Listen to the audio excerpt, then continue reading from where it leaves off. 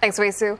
Well, Hong Kong's zero COVID policy pushing its Cathay Pacific to use cash to entice staff to fly. The move could be the airline's last-ditch attempt to retain employees and to encourage pilots to fly under strict quarantine measures. It is offering captains a bonus of up to $3,700 to fly 4 or more so-called closed loops. That's a route where crew could spend more than a month either in the air or isolating at a hotel before returning home. The arrangement allows crews to sidestep the territory's quarantine rules. And the airline has come under fire in Hong Kong after 2 flight attendants who tested positive for Omicron breached the city's mandate. They were accused of sparking a local outbreak.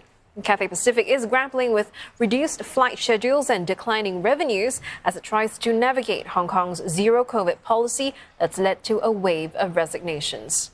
And the aviation sector isn't alone. The government's tough stance is affecting Hong Kong's status as a financial hub. Some Western companies are reportedly considering it a hardship post as fewer people are willing to replace those leaving.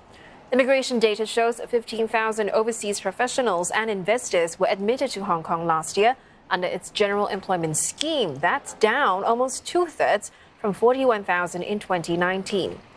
In a survey this month, the British Chamber of Commerce found 70% of respondents face difficulties in hiring staff due to the city's quarantine curbs. And for more, Tommy Wu, lead economist at Oxford Economics, joins us now. Tommy, could we get a clearer picture of the employment situation in Hong Kong? So foreign companies are saying that they can't attract overseas talent, but local unemployment has been dropping. Indeed, the improvement in the domestic labor market has mainly to do with an improvement in sectors that were affected by the pandemic the most, including sectors such as retail, restaurants, and personal services. At least that's before the most recent rounds of tightening in January. So in terms of other sectors such as finance, we haven't really seen much of a pickup in employment in the past year or so.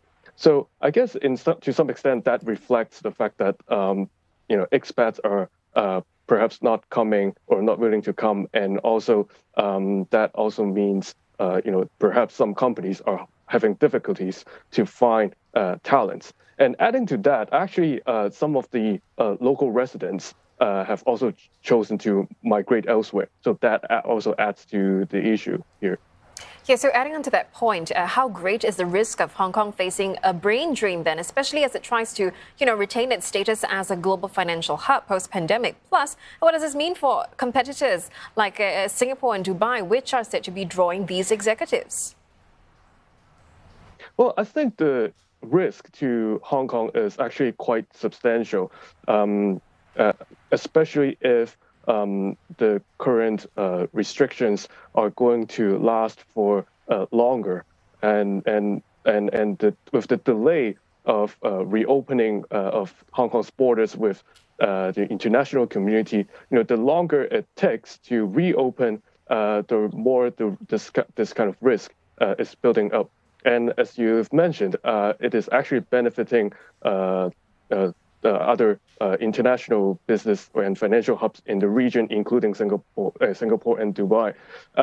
Actually, and also if we look at, say, some of the numbers, last year, the number of regional headquarters in Hong Kong had actually declined, mainly because of a decline in headquarters of American and European and Japanese companies, although some of that has been offset by an increase in Chinese companies' headquarters in Hong Kong.